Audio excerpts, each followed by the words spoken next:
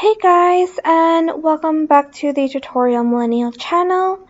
In this video, I'm going to be showing you guys how you can move files to a folder on Windows 11.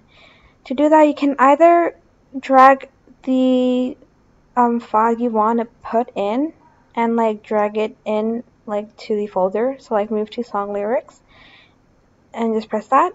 Or you can either go to a document, right click. I'm sorry for the lag.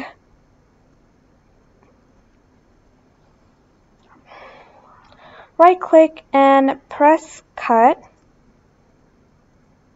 Go to the document, the folder, sorry.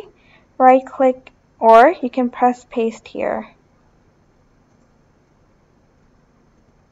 And that's going to move the document into that folder. But that is basically it. I hope this tutorial was helpful for you guys. Don't forget to like, comment, share, and also subscribe to this channel if you haven't done that. If you have any questions, just leave it in the comment section down below and I will try my best to answer them all. Thank you so much for watching. Bye!